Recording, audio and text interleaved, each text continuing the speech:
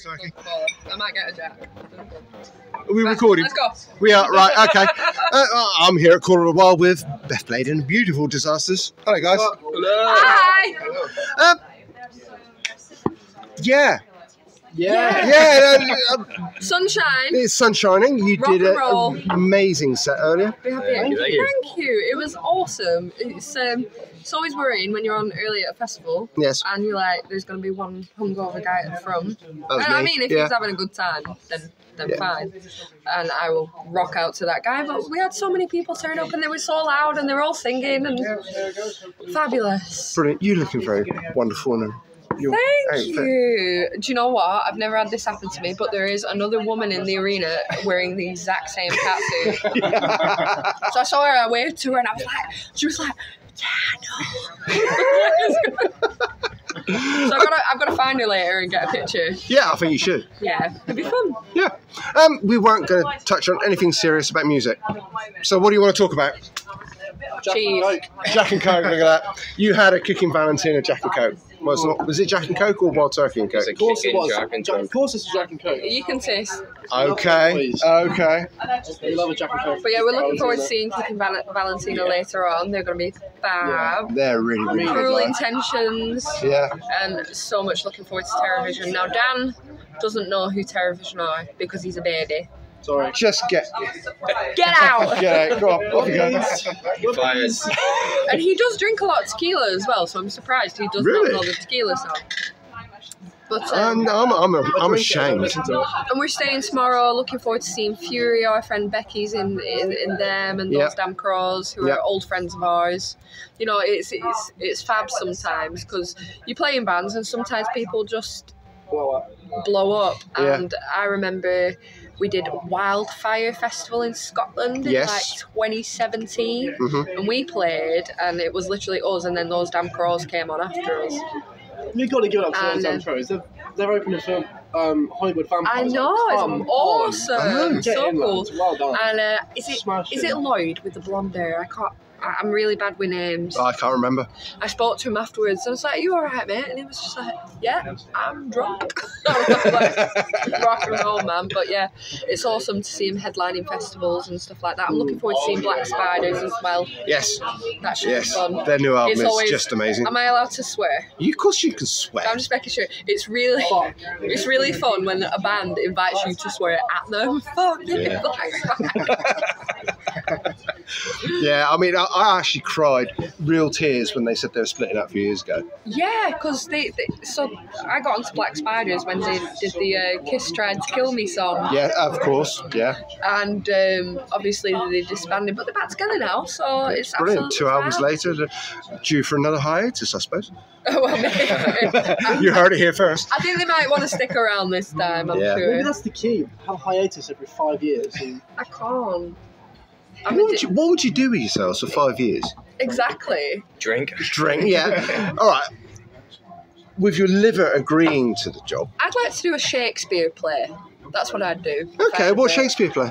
I'd like to play Romeo in Romeo and Juliet. Okay. And also Lady Macbeth, just because my name is Beth Macbeth. Yeah, I can see how that fits. I want to maybe be a pirate. I think. It'd be a pirate. Yeah. Pirates of the Caribbean? I'm going to be a pirate, yeah. Like, what about you, Sam? Sam literally doesn't want to do anything other than drum ever. Sam will drum for anyone. So we did probably have my OnlyFans. We were in OnlyFans. Yeah, I tried that and nobody turned up. It's a tough business. So Sam literally drums in his sleep. That's okay. how he does it. He's like, no, he does. He's like this, literally.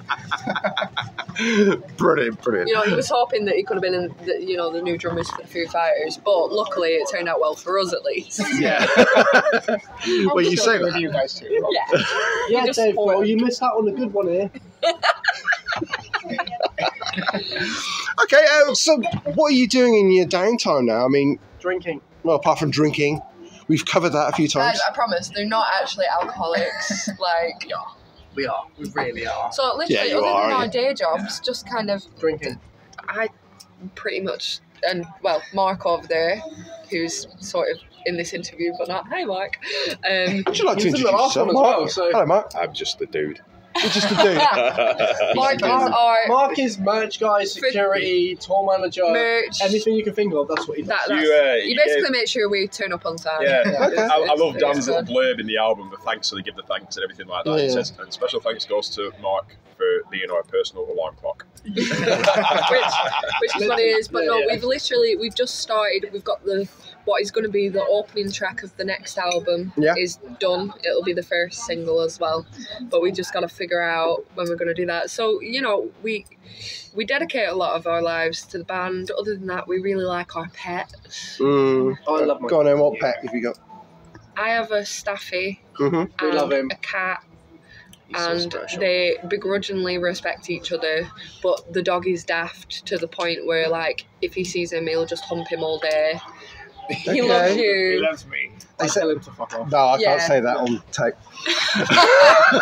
And you can see whether He's a you want. wonderful doggo, and he keeps me company in the week when I do my work, and he very much likes it when I sing. So if I sing, he'll come and sit next to me and just kind of like pat around. Whereas the cat's like, oh fuck this, I'm going upstairs. Didn't you put a record on and it like just completely? Yeah, so the dog is crackers. Like he's 10 years old and he will jump up and down and he just He's like never. a puppy. You think he's like a puppy, but he's 10. And we got a new vinyl player a while ago in lockdown, and I put Crazy Crazy Nights by Kiss on that album, but I did the thing where it made it chipmunky, where you put the speed up, and the dog sort of just went into a trance. He sat there and then he just led down and he was like, Fixed him. We fixed him. listen to Chipmunk Paul Stanley, quite happy, and that's the only way for him to remain calm. And Dan has 2 kitty cats. Yeah. Sam has a mental doggo called Buddy. Absolutely. You have loads of doggos. I've got one doggo left now, but I've plenty of time with him. He's he should have been gone years ago, but he's alive and kicking. I and think, he's sticking on. funnily enough, he is from Wales, and his dogs do look like little sheep. Yeah. Bedlington Terriers. Careful, Luke. Bedlington Don't get Terriers. too aroused. They are mental. And literally, so this weekend, I've already done it twice, Mm. where literally somebody's had a dog. I've got a dog, puppy, and I've gone to play with the dog, and then realised that the person that's with the dog is somebody I know, and I've completely ignored them. Yeah. Yeah, I do that all the time, to be fair. We love dogs. Yeah, I've got I 2 ignored a dogs. famous person once as well because I was too interested in their dog. That was quite funny. Okay, who's the famous person? Joseph Have you- Gilgan. Have you ever seen Misfits? Yeah. He was in Emmerdale as well. Joseph I don't watch Emmerdale. I don't watch Emmerdale. He was in Misfits. What was his character name? I can't remember. He's the Bolton guy. He's the one who can was- split into 2. Yeah. He was 2 also. people. He's he got was a proper in, northern accent. Yeah, was he the guy He's very in... funny. He's in This Is England as well. Yeah. He played Woody. And literally, so like, we were stood outside of Forbidden Planet in Manchester going to the comic book shop because I'm a nerd. And I see this beautiful little dog and I start playing with love. And he's talking to the guy, so I assume that he knows him, so like, whatever. And then we get home later. And he's like, I can't believe we met Joel Gilgan today. And I'm like, what? Did we? He's like, yeah, he had the dog. And I was like, oh, right, I was talking to the dog. I was not talking to the person. Do you do Comic-Con? Or do you go to Comic-Con? I've never been to a Comic-Con. I would love to go to one, mainly because dressing up, it would be so fun. But we did go to a wrestling convention Right. recently and met Kevin Nash, who is about 7 9 foot foot. tall. To be fair, anybody stood next to you looks about 7 foot tall. I'm not True. I'm not. He's the shortest one. Stand up. Stand up now. Stand up now. Sure. He's the shortest. Yeah, you're sure. Now, Have you got heels on? We're about the same size. No, she's got heels on. to be fair, I am they're going not to Comic Con proper this heels. year. Yeah. So I'm looking to go into the one in Wales. Yeah, the Wales one because was good. I think Michael Rooker's going, and Is I he? just That's really me. want to go to see Michael Rooker. I'm rewatching Walking Dead at the moment. Yeah. Yeah. Are you excited for the new new season? Yes, that's out next month, isn't it? Yeah. It Dead is. City. Dead City. We're so off topic right now. Oh, yeah. Everybody out there, anybody who's a band, they're usually a massive nerd. Yeah.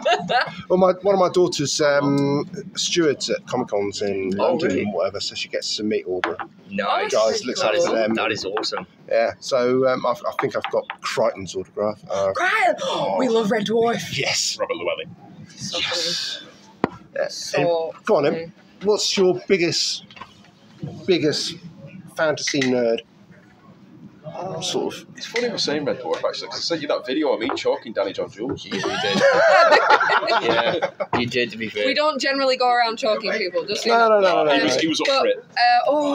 See, for me, if we're talking TV and movies, biggest fantasy is probably Lord of the Rings. Yeah, Ian McKellen. Yeah. I'd love to meet Ian McKellen. I'd also like to meet Neil Gaiman. Viggo Mortensen. Writes wonderful books. Viggo I Mortensen. can't meet Viggo Mortensen Why? because I would run away with him.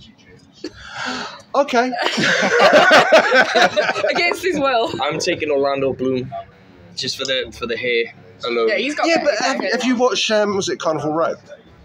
Not He's yet. got It's short supposed hair. to be good. I've seen clips. It is good. It is good. So Sam does not have a nerdy thing, but You do. You just don't want to admit he's a it. drum nerd.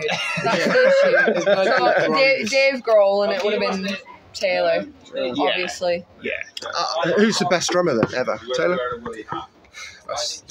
Out of all the drummers I've seen, question. Taylor Hawkins is the top. He was just something For else. me, it would be, The fact, the fact we've seen the Foo Fighters live. RJ is pretty good from RJ 's Hailstorm. good, yeah. John it's a Fred privilege. from Blackstone Cherry. I mean, to watch him do what he was doing and did it effortless. Well, just And he could effortlessly. sing as well, could Taylor. He was did a very amazing. good David Bowie. We were actually all together on the morning that we found out, and I actually woke up because I heard his dad say Sam Taylor Hawkins has died. Right. So it was weird because I woke up and the news was on, and me and That his was dad seen that was it. Sound Bay Festival, And, you know, the first Sound Bay Festival, and he was like, "What? You're winding me up," kind of thing. And then we got it together and we did a cover of the Foo Fighters that night at short notice. And it's sad that we're losing all these legends, but thankfully we have all their music that lives forever. Yeah, I exactly. think that's the one thing that every musician would want is on their dream list, is that you have a song that lives after you die. Yeah. I mean, I've got to say Cozy Powell's probably my favourite drummer. think. Just the intro Stargazer. Yeah. Then having seen him just once live with Black Sabbath. Yeah. It's just So my truly favourite amazing. drummer is Sam. Mm. Other Of than course, Sam, yeah. Second favourite. My favourite drummer is Mickey D. Yeah. Mickey D. Mine would be Eric Carr, but he's not with us anymore. So That's a cop out. how's it a cop out? Pick a live drummer. Well, Picking a live drummer. No, to be fair, Eric who's Carr is the a slamming current drummer. Kiss drummer? Eric Singer. He's Eric very Singer. good. He's I very saw good. him with No. Gary Moore. Thing is, Yeah, that Eric he's Singer. very good. Eric Singer could sack off Kiss and just become a stand-up comedian because he's so funny. He is really He funny. is, yeah. He's got a very British, dry sense of humour, and so that's funny. for me and him on the cruise. When I spoke to him, for the half hour I spoke to him, it was brilliant because me and him were just trading barbs, and he's just got this dry British humour. It works with me. We were very Brilliant. lucky that so one night on the Kiss cruise when we were playing, we were in the artist area, and so Brent Fitz, yeah. who plays drums with Slash and a couple of other people, he was there and he was playing the piano.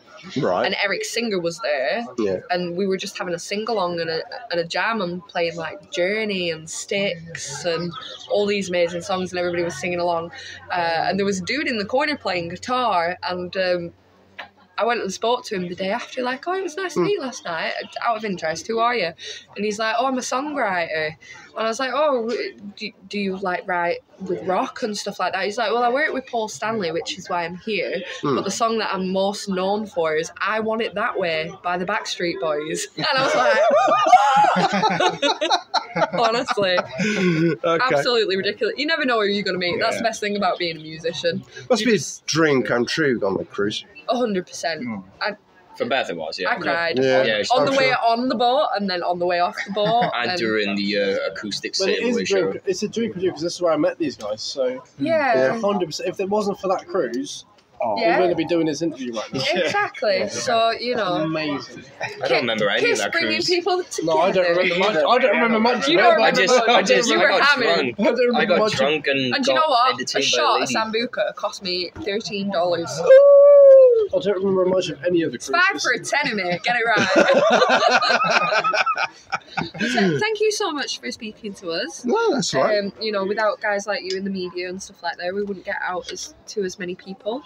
And we're very, very grateful. That's all right. Can I have one request? Yes. A shorter album title next time. Whoopsies. Oops. I'll make sure of it. Yeah. Thanks. It's just going to be no. I was going through a very expressive phase. I noticed. But yeah, so first song for the next album, Opener, is done.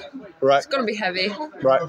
And yeah, we've got loads of gigs coming up. We're at Love Rocks next weekend. I think I'm there. Yeah. Yay! Awesome. See you there. Yeah. And then we've got a little bit of a break in July, and then we're back at it. We're at the pub in Lancaster. We've got Nozfest. Mm-hmm. We're playing acoustic at Rock Witch. We've got New Wave Classic Rock Fest at KK's Steel Mill. Yeah. We're supporting Hand of Dimes at the Tivoli in Buckley, and then we've got Heretic Fest in December with Mother Vulture in Glossop. So busy schedule, and hopefully we'll see some of your lovely listeners there. Thank you very much. Beth Blade and Beautiful Disasters. Oh.